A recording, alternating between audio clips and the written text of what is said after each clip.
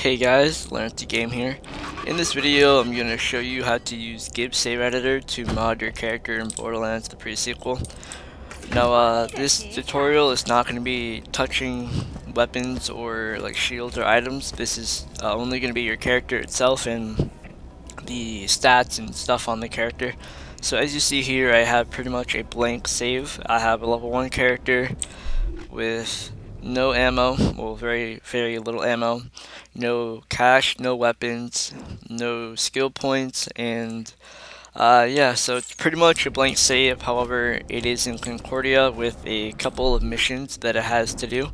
So I'm gonna load up this save in Gibbs and get going. Alright guys, so I have the save loaded up here. Now when you open up Gibbs, the first thing you're going to see are the tabs on the top. The only tabs that we're going to mess with are character, vehicle, currency, backpack, bank, and raw. The about tab and the general tab you do not touch right now. There's nothing in there that you need to worry about.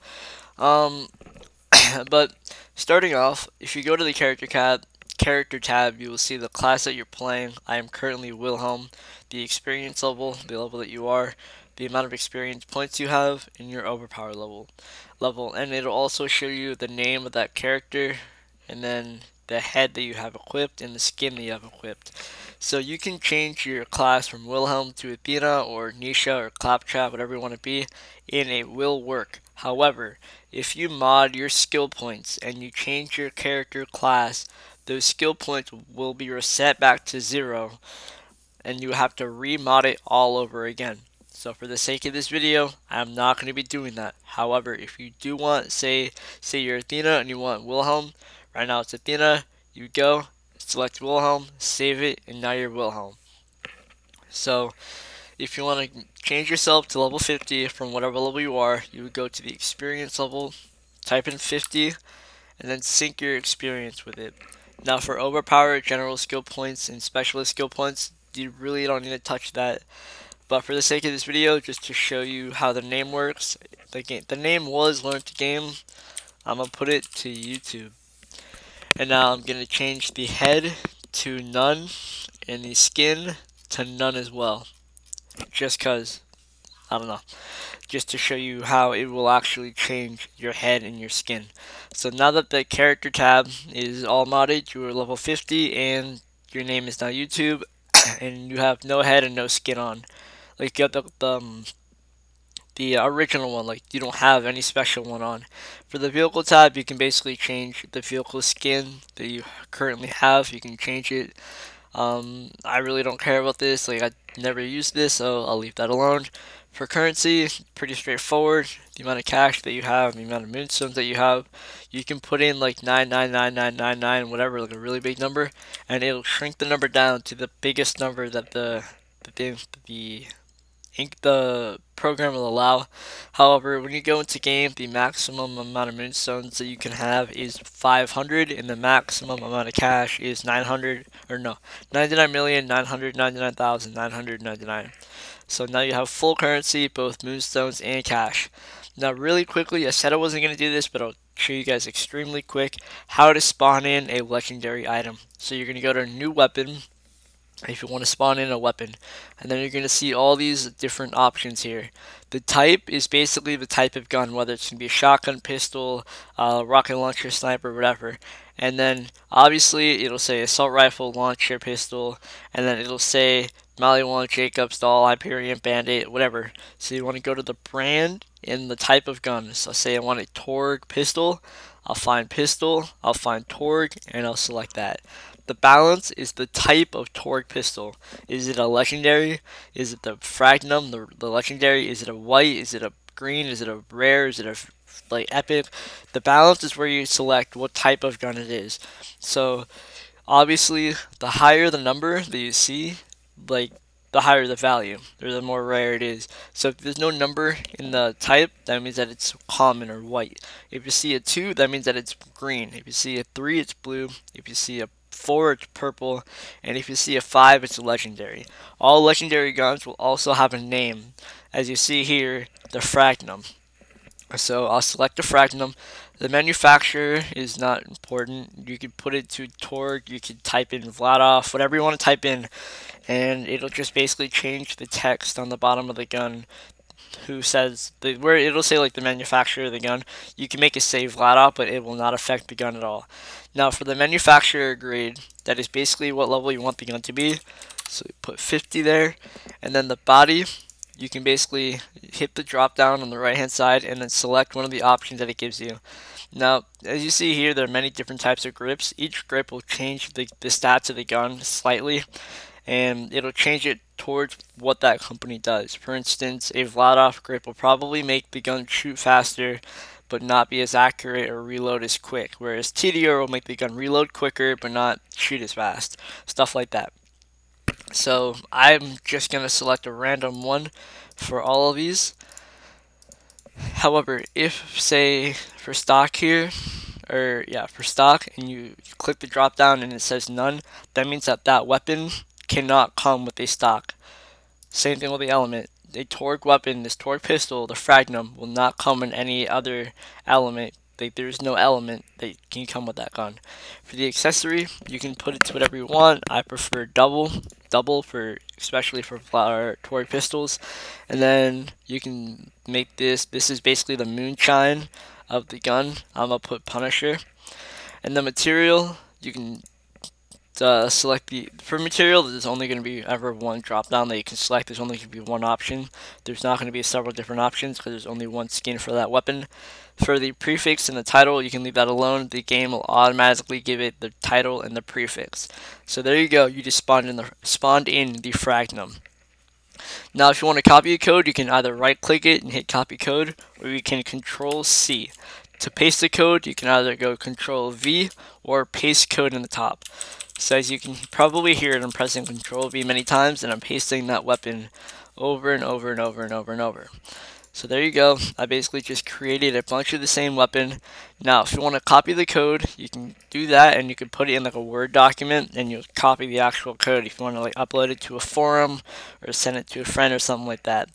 Duplicate will basically do the same thing. It'll duplicate that weapon. If you want to bank it, I'm pretty sure the banking tab doesn't work. But say you want to move something from your inventory to your bank, you will Control C or copy it, go to your bank, and then Control V or paste code, and that item or weapon will now be in your bank. So now moving on to the raw tab. The raw tab is where you do most of your modding. The first thing I'm going to show you how to do is mod your ammo. Alright, so to mod your ammo, what you're going to do is you're going to come over to the Black Market Upgrade tab, and you're going to click it open. Now you're going to see a bunch of numbers here, and you want to replace each one of those numbers with 999999. Okay? So when you do that, you can just control or copy that number and then paste it over all of the other numbers, as you see me doing right here. Okay, so when you're done with that, you're going to head down to the Resource Data Collection tab. You're going to open that. And now, on the bottom where you see Upgrade Level, put it to 99999, just like you did for the Black Market Upgrade tab. Alright, so I'll put this number in the description so people can copy it if you don't know what number it is or you're lazy, either or. But when you're done with that, you're gonna take this number 21454834647. All right, you're gonna copy that number, and then you're going to paste it into the amount. All right, so you're gonna go through each one, and you're gonna paste it. What you're doing is giving yourself that amount of ammo in game. When you're done with that, you're going to press OK, and you now have quote-unquote infinite ammo. So next thing I'm going to show you is how to mod your skill tree. So you're going to go over to the skill data tab, open it up, and then you're going to see a bunch of skill data over here on the left hand corner. Now what this is basically it's a representation of your skill tree in Word/text form. So you see here The first one is obviously your action skill. And then in the grade tab, you're going to put how many possible skill points you can possibly put into that skill or upgrade.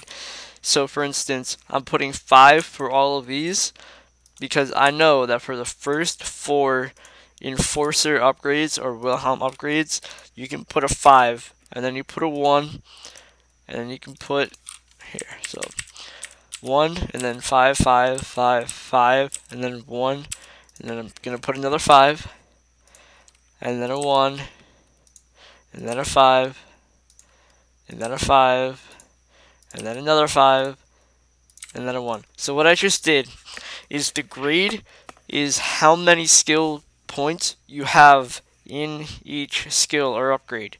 So you want to put the maximum amount that you possibly can. And in order to know that maximum amount, you either A, have to memorize it, or B, you can take a picture of your skill tree on your phone, or look at a Google image or something, or look up the Google image of your skill tree. That way you know what skill or how many skill points you can put into each skill. And then you can just correspond that to the name of the skill. So for instance, I know that Omega Strike, you can only put 1 skill point in it, so my grade's going to be 1, but whereas Escalation, I can put 5, so I'm going to put 5 skill points in there. Now you're going to do this for all 3 subtrees that you have for your character. Now keep in mind that the order will not be the same for some characters as it was in other subtrees. For instance, for Nisha and for Claptrap, their skill trees vary from tree to tree. Okay, so it's gonna be a bit weird. So you have to go back and you have to look at each skill, and you have to know how many times you can use a skill point in that skill. All right, so I'm gonna finish up my Enforcer really quick. Okay, so that should be the last one. Huh. Alright, I messed up somewhere up here. Separate. So 5, 5, 5, 5, 1, 5, 1, 5, 5, 5. That should be a 1. Okay. And then 5, 5, 5, 5, 1, 5, 1, 5, 5, 5, and then finally 1. Okay, so I had that memorized because I've done this before. So I memorized how many skill points I could put in each skill. Now I'm going to show you how to mod your quest data so that you can either A, complete a quest, B, make it ready to be turned in, or C, collect a reward for a quest that you've already turned in and already collected the reward to. So you can collect the reward again. So what you're going to do is you're going to head over to the mission playthrough, and you're going to click on that, the collection, and then you're going to see 3 different tabs here, okay? The top one is for your normal playthrough. The middle one is for your true Vault Hunter playthrough. And then the bottom one, I'm not too sure what that's for. However, it may be for Overpower, but don't quote me on that because I'm not too sure. So, for instance, if you want to mod your True Vault Hunter save optional quest or your story quest, you're going to go to this one, the middle one. If it's normal, you're going to go to the top.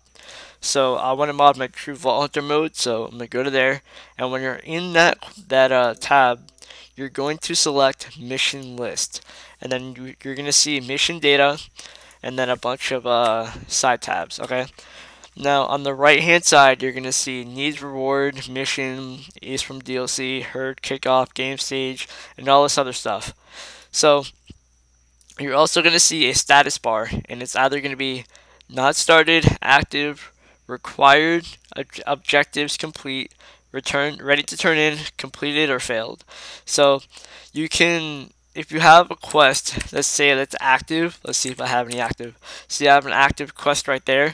I can change that to complete and it will be done. However, warning, warning, warning. Do not change any story quests to complete. Okay, I'm warning you right now. What's going to happen if you change a story quest to complete is that that quest is going to be complete. However, you will no longer be able to progress in the storyline because you will not be eligible to pick up the next quest. And the reason for this is because the game, or the modding software program, whatever, will complete the quest, but it will not pick up the next quest. And when you go in game to the quest giver, they will assume that you're already on the next quest because you can't not take the next story quest. Like, you have to take the story quest right after you turn in the previous one. So if you want to mod your story quests, you have to set it to ready to be turned in and then physically go turn it in yourself. Do not set it to complete, or else you will not be able to move or progress in the storyline because you will not be able to pick up the next story quest. With that being said, if you have any optional quests, which all these are, you can change it from active to complete and you will automatically get a reward. Also, if you want to collect a reward from a quest that you already have turned in, or from a quest that you put to completed, you're going to check off the need reward box. Okay, so I'm going to do this for a couple just to show you exactly what I'm talking about. So do this for a couple more and then I'll be done with that. Alright, so I selected the needs reward box for a few different quests and now I'm done. So I'm going to press OK and then OK. So now I have set quests that were active and I turned them to complete. And then I gave myself a reward for quests that I've already completed or quests that I just set to completed. So now, what we just did, if we just modded our ammo, our skill tree, our quests, we've spawned in duplicated, or we've spawned in weapons, duplicated them, put them in our bank, and then we've maxed out our currency, and then we've also changed your character level, either changed your class if you wanted to, changed your name, the header skin that you had on you, and your experience points. And so basically you've just changed all of that. So a level 1 character is now completely level 50 with all this other stuff to it. Okay, so I'm gonna head over to Borderlands, turn on my fraps, and show you the finished product. Alright guys, so I'm back and I have my character loaded up. I'm gonna see what changes we have made to that character. So, as you see, I didn't really mod in a shield or anything. However, it gave me a shield and I can choose these quest rewards because I selected I need the reward for those quests. So those quests that I said I'd give me the reward, it gave me the reward. However, I don't want any of this stuff, so I'm just gonna go ahead and drop it all. And now these are the legendaries that we made and that we duplicated into our backpack. Okay, so as you see, all these legendary pistols that we duped in, we can now use. Alright, so yeah.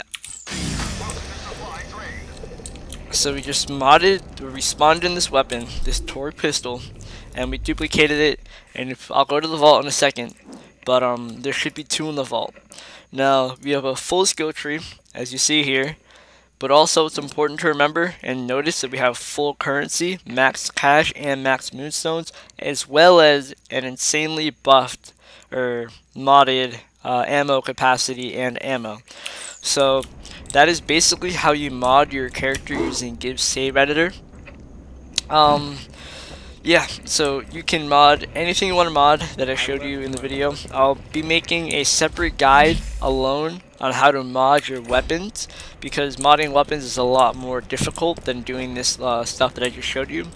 But if you found this tutorial useful, please subscribe or like the video, or both if you're really feeling generous. Also, leave feedback in the comment below. Like, say if I talked too much, if I did a good job explaining it, if I didn't do a good job, if I need to make it shorter, make it longer, whatever you felt, leave it in the comment section below, because it definitely helps me out in knowing what you guys want to see and how I did myself, so I know what I need to work on myself. Also, if you have a tutorial suggestion, leave it in the comment and I'll definitely take a look, and I'll either make a video or I'll explain it to you what you need to know in the comment below. So again, thank you guys so much for watching, and I'll see you all later. Bye.